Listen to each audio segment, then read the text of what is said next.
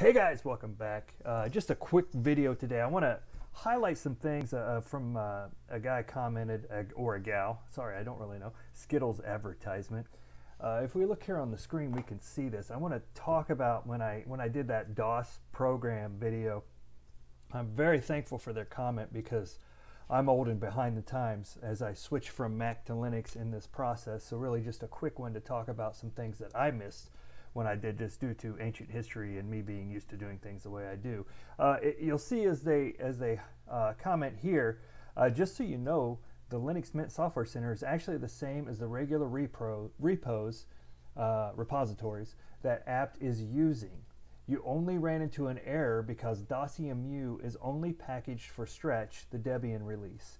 If you would have just done sudo apt install DOSBox, you wouldn't have had to use your software center to go find it and get it done. It says, since DOSBox is packaged for Bullseye, the current Debian release.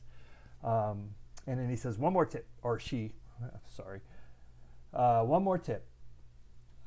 apt-get, while probably locked in your brain with habit nowadays, is really just meant for scripting, as apt has superseded it in all aspects. You can do sudo apt install package name and you will get some neat QOL features like progress bar. Apt really is just a wrapper for apt-get and apt-cache, so it's not a huge deal.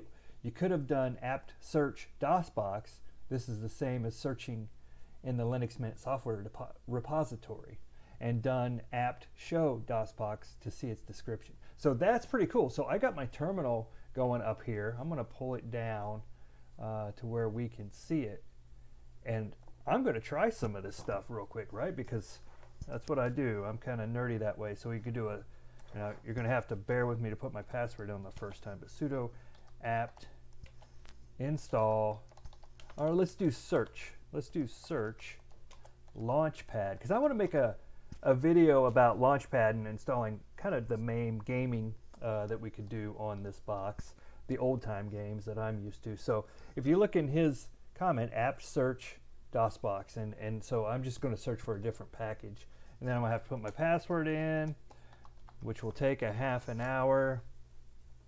Just kidding. So look at that. We got Launchpad web services, Launchpad integration for SBuild, Launchpad scope.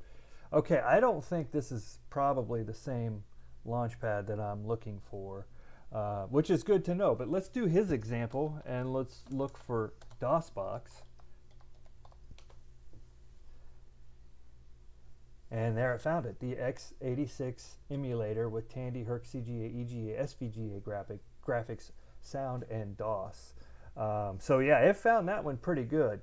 Looks like we're not going to be able to do our install for Launchpad, but I think we'll probably go see if we find a flat pack for that or something later on when we do that video. But I just wanted to do this quick update to kind of show the corrections, and I appreciate you commenters so much. That's why I put these videos out here, so I can learn too, because I know a lot has changed since I've done this in the past. But just a small update on what I am seeing as I switch from my Mac over to my Linux machine.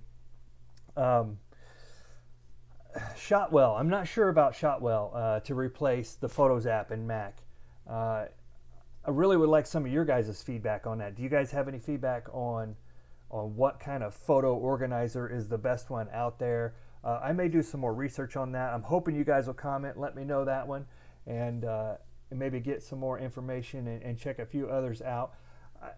It's probably just my lack of knowledge on how to use Shotwell. Maybe I need to watch some more videos and see if I can make something happen there. But right now, I'm not seeing that transition is going to make it, but maybe it will. We'll see. I'll keep working on it. But yeah, if you have another recommendation besides Shotwell, let me know if there's something I should try. Also, I would love your recommendation on audio players.